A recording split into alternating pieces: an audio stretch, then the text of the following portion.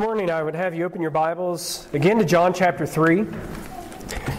And as I've prefaced with every message, there will be some overlap in this, and it's a necessary overlap. So this morning the text is going to come from John chapter 3, verses 6 through 10. John chapter 3, verses 6 through 10, and you can follow along as I read this. Let's stand together in honor of God's Word. If you're able to stand, please stand with us as we read this text to honor the Word of God this morning. John chapter 3, beginning in verse 6. That which is born of the flesh is flesh, and that which is born of the Spirit is spirit. Do not marvel that I said to you, you must be born again.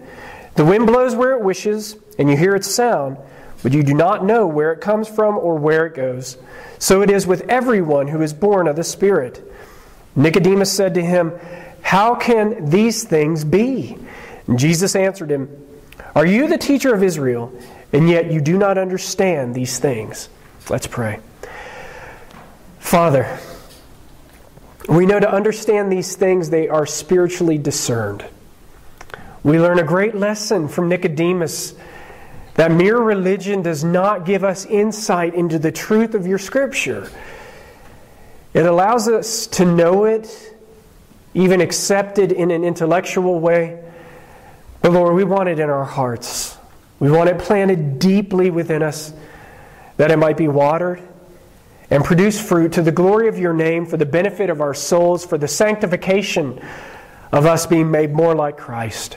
And so, Father, we pray your blessings upon your word as it has been read. Now bless it, Lord, and the teaching aspect, and we pray, Holy Spirit, you come and you teach and you open our hearts. In Jesus' name we ask. Amen. Please be seated.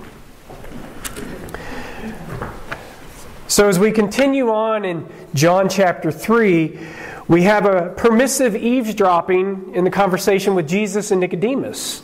We have great insight into what's going on, to be sort of the fly on the wall, as Nicodemus has already traveled through night and darkness, physical and spiritual, to spend time to sit with Jesus, but to be taught some incredible things that he had no idea he was going to seek out, things that he had no idea he was in need of. And I wanted to start in verse 6 because it does build a context for what we're going to be touching on that we haven't yet hit. And in verse 6, that which is born of flesh is flesh, and that which is born of spirit is spirit. Flesh gives birth to flesh. Spirit gives birth to spirit. These things can't be confused. The spirit is never going to give birth to the flesh. So, if you are born again, if you are born of the Spirit, and you're having fleshly moments, this is not from God, this is not from the Spirit, this is from our sin nature. That's what's going on there. We got to fight against this stuff. We got to battle against this stuff. Know that where that's coming from. The Spirit is not giving birth to the flesh. But conversely, the flesh is not giving birth to the Spirit or spiritual things.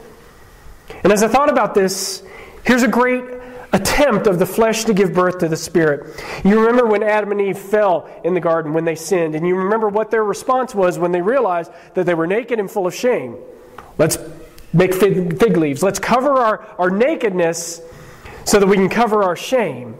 And thinking, okay, that's going to take away our sin against a holy God. And it didn't work. But it also goes a little bit deeper. And in Genesis chapter 3, verse 22, you can turn there if you like, but I'm just going to hit on it real quick. This is what it would look like, I believe, if the flesh could give birth to the spiritual things. It says, then the Lord God said, behold, man has become like one of us in knowing good and evil. Now lest he reach out his hand and take also of the tree of life and eat and live forever. And God doesn't even finish the sentence. It stops right there. It stops mid-flow. Because here's what would happen if in a fallen state they reached out and grabbed hold of that tree of life and ate of that fruit. They would be forever in a corrupted, sinful state. How horrific that would be. Because God is saying, if you eat of this, you're going to live forever, but you have fallen. You're dying. You now have a sin nature that you didn't have before. You have not yet tasted redemption. And so here you would forever be in this sense. In eternity, in a fallen state. Sounds like hell to me. And so God is prohibiting them from doing this, because here's the thing that we've learned through this text, and we are learning from this text. You must be born again. You have to be. There's no other way around that. You need new life. I need new life in Christ. And that new life only comes by way of the Spirit. We've got to be born of the Spirit. The Spirit must give us life. I love the Word of God.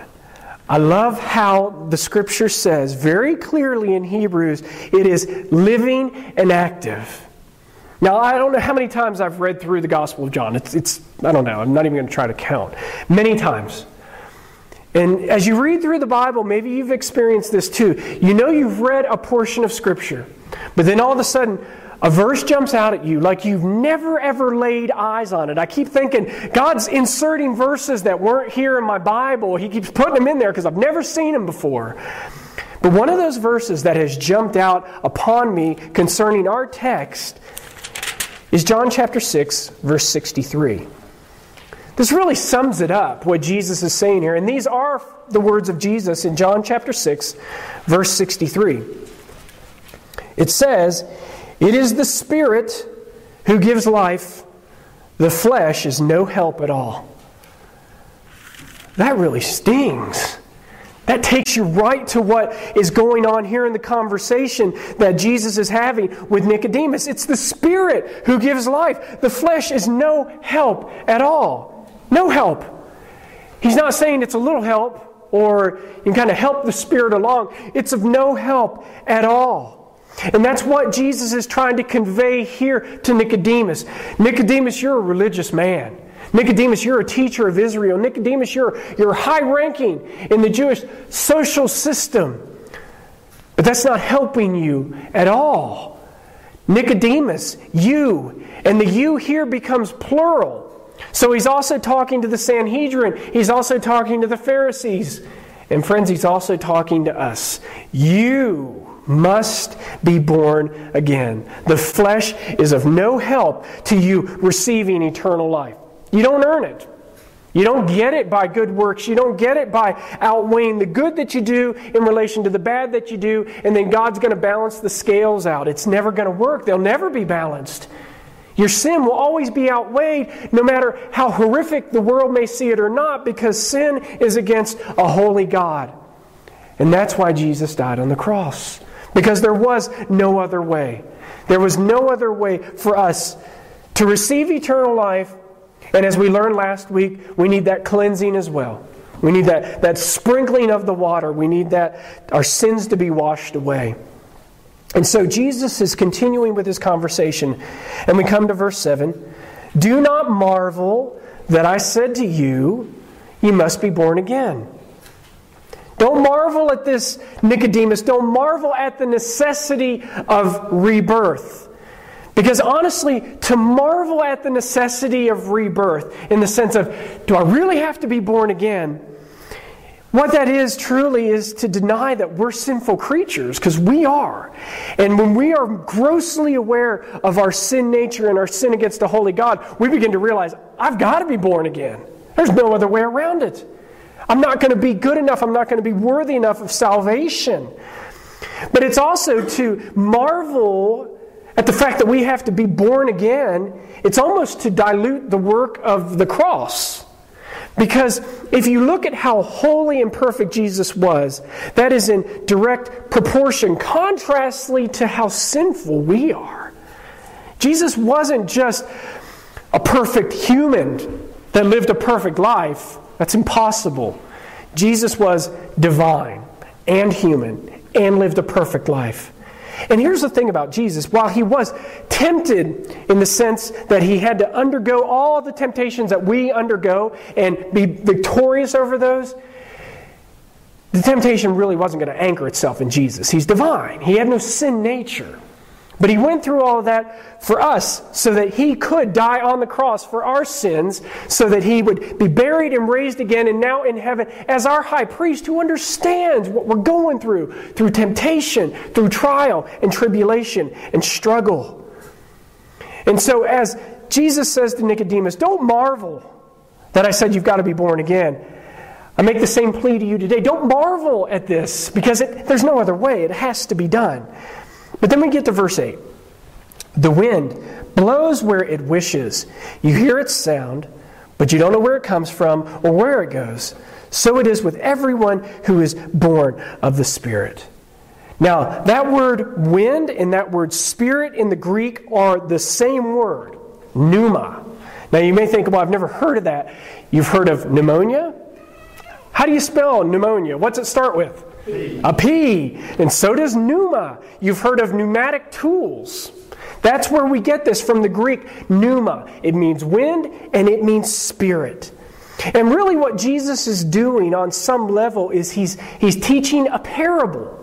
Because a parable, again, is an earthly lesson, something very tangible, something that we know about that has a spiritual implication.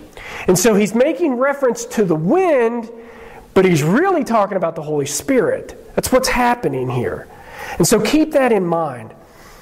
And it's Billy Graham who said, and he's been recorded of saying that, and it's rather amazing. He says, have you ever seen the wind? Have you ever seen the wind? I'll ask you that. Have you ever seen it? You haven't. You've seen the effects of the wind. You see the trees blow.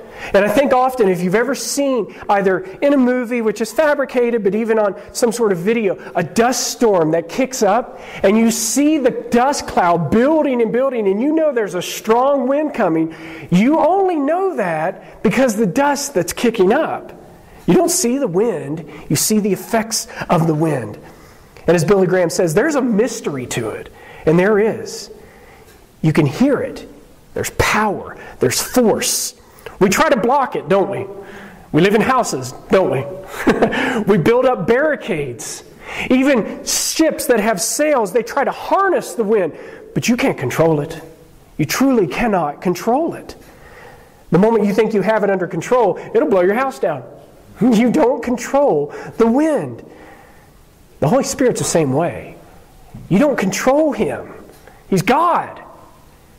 He has His own desires. He's moving in accordance to His will. You don't control Him. I can't control Him. And there's such great proof in this because there are countries throughout the ages who have tried to block Him out. I think of China. China says, no church. No Christian evangelism, no Bibles. And what happens? Doesn't work. The church in China doesn't just exist. It flourishes. It grows. It's real. It's solid. You try to control the Holy Spirit and He'll show you just about how much control you really have. God is in control. And even Paul in his ministry, and it relates this in Acts chapter 16, the Holy Spirit forbid him from preaching the Word in Asia at a particular time. That tells me that Paul had a desire to go into Asia with the Word. The Holy Spirit said, no, Paul, not now, you're not going to do this. And so again, even the Apostle Paul on some level wanted to do something but had no control over the Holy Spirit. He forbid him to go into Asia at that moment. And so looking back at verse 8 now, I want you to do something. And I'm going to read it, but I want you to think of this. I want you to take the word Spirit, take the Holy Spirit, and plug it in to where you see the word wind. This is what it would read like.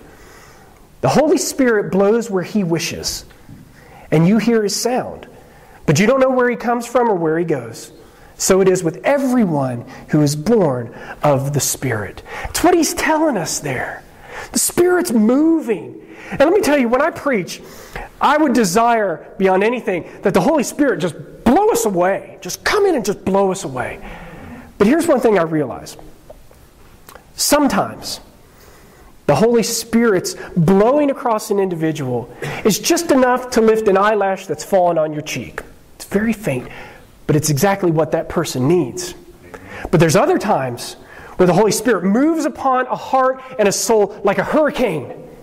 But that's exactly what that person needs. Same message, same truth, different people, different needs. One's a little closer to being nudged and one needs a big force behind it. But the Holy Spirit knows that. He knows your hearts. He's moving. He's active. He's blowing. There's a mystery to it. I can't see how the Holy Spirit's moving, but I can guarantee this. We see His effects. We see the evidence of Him moving on a heart and on people. And as He does move on hearts and on people, please be aware, church, our enemy hates that. I can't tell you how many times, and it's a blessing if somebody comes and says, God is really speaking to me in this way. Be on guard at that moment, because our enemy will move against that. He doesn't like to see God's activity. He doesn't like to see you growing in your faith and being radically changed by the Word of God. So just be aware of that. I mean, we live in a fallen world. Don't be surprised when that happens. But rejoice in it, because there's activity in your life by God enough that our enemy takes notice and wants it to end. That's praiseworthy of God. He's moving. Our enemy doesn't move against things where he's not threatened. Realize that. That's how he works. He sees the threat. He moves in to snuff it out. But back in our text, verse 9. Nicodemus said to him, "How can these things be?" It's really interesting when you look at the progression of things that Nicodemus has said in this conversation. He comes to Jesus first and says, You're a teacher. We know you're from God. You're doing these works. Nobody could do it if God's not with him. And then Jesus says, okay, that's all well and good, but you've got to be born again, Nicodemus. And Nicodemus says, well, how am I going to crawl back in my mother's womb? His mind is completely blown. But then he comes down to this last part where Jesus talks about the work of the Spirit involving this, that it's not through rabbi school, that it's not through memorization of the Old Testament that you have this new birth. And he comes to him and says, how? How can this be? He's at a loss for words. That's all he says is how. And I think that's a great question to answer out. How can this be? And then Jesus comes to verse 10 and says, are you the teacher of Israel? And yet you don't understand these things. That tells me one thing, well, two things. Number one, he should have understood these things. Because there's something in the Old Testament that he should have been teaching Israel that's there. And number two is we can find what Jesus is talking about. So, throughout this text, throughout the times we've been going through this, we've been mirroring an Old Testament text from Ezekiel chapter 36. Well, now I want you to turn to Ezekiel chapter 37. And I'll give you a little time to get to that.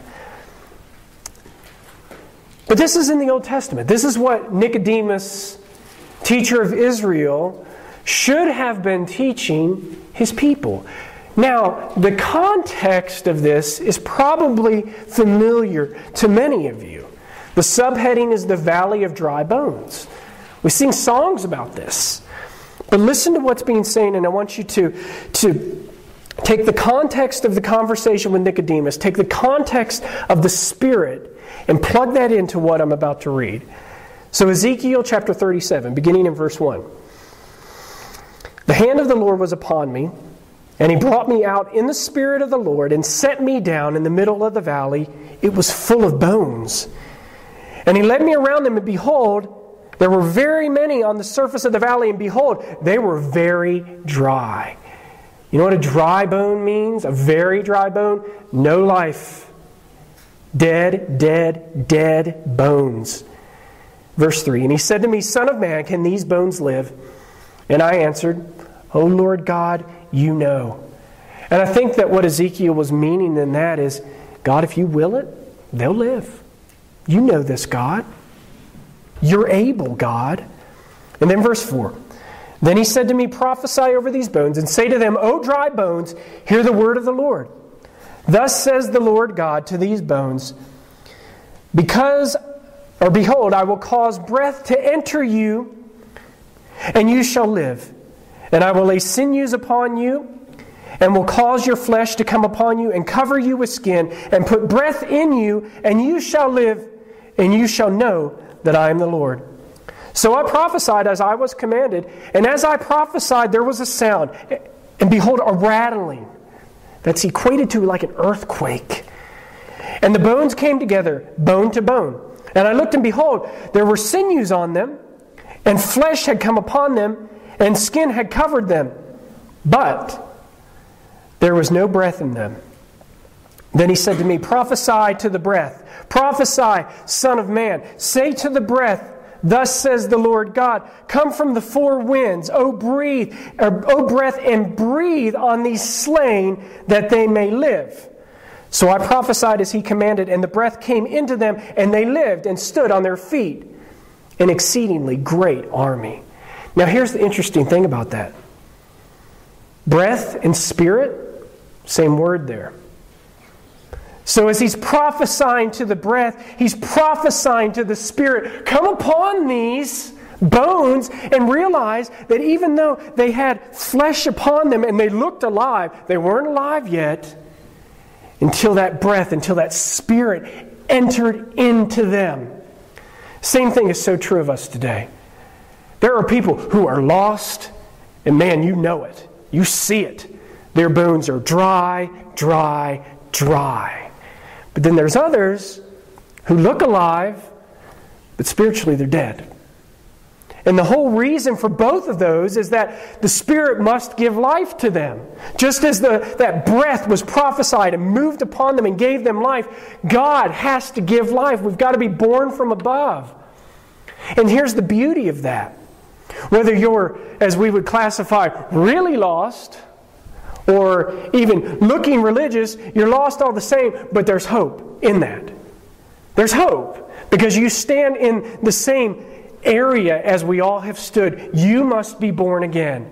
And by placing your faith in Christ, you shall be born again, born of the Spirit, forever changed.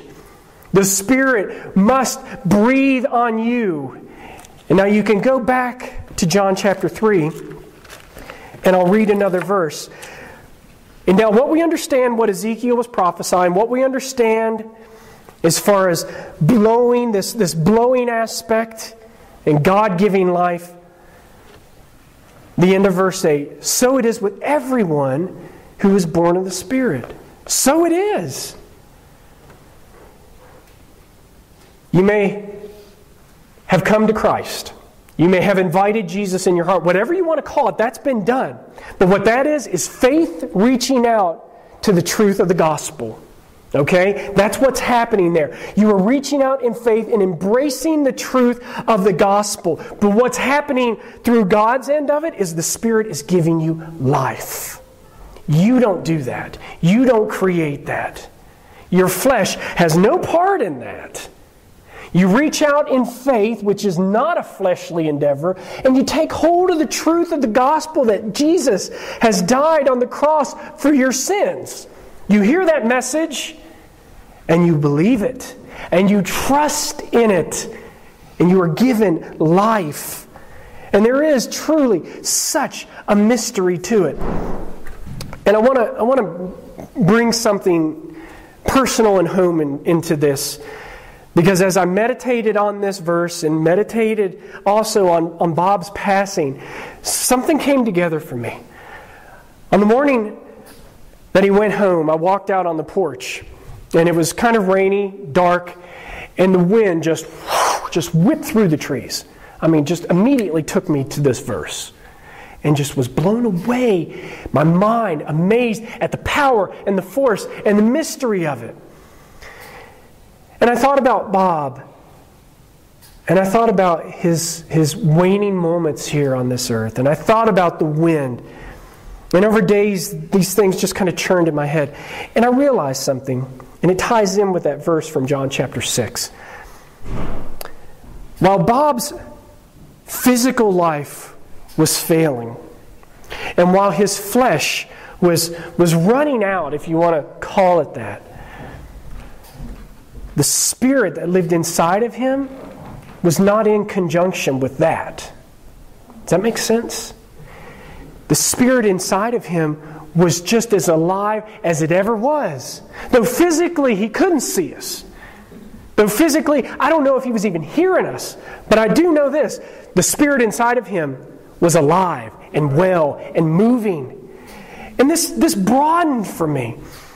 The Spirit is not at all dependent upon our physicality, our physical nature, the things that are going on within us, which tells us that even if you have disabilities, the Spirit is not, He's not dependent upon those to come into you. It makes no difference. So whether somebody is able to speak or not, or able to hear or not, or see or not, or whether they have some sort of traumatic brain injury, the Spirit's not dependent upon that to move in someone's life, to move in someone's heart. Because flesh gives birth to flesh, but Spirit gives birth to spirit. And so as, yes, Bob's physical nature was coming to a close, his spiritual nature wasn't at all. In fact, it was thriving. It was building up inside. And to have that come together for me and to understand what I was seeing, but what I wasn't seeing and what was taking place, it's a beautiful thing. It is a beautiful thing to know that the Spirit is not dependent upon how well we're breathing or dependent upon how well this body's functioning. He's working completely independent of that. And so now I want us to give thanks and rejoice in that truth in our own lives. And I also want us to take a moment and to pray silently of how the Holy Spirit may take this message and how He chooses to blow across you with this. It may be easy and gentle and warm and loving. It may be convicting. I don't know how He chooses because there is a mystery to it, but I pray that He will. So let's close our eyes and bow our heads and silently ask the Lord, how do you want to sweep across me with this message? And I believe He'll be faithful to answer that prayer. It may not be in this moment, but He will. And so take a moment now and pray silently, and then I'll close this.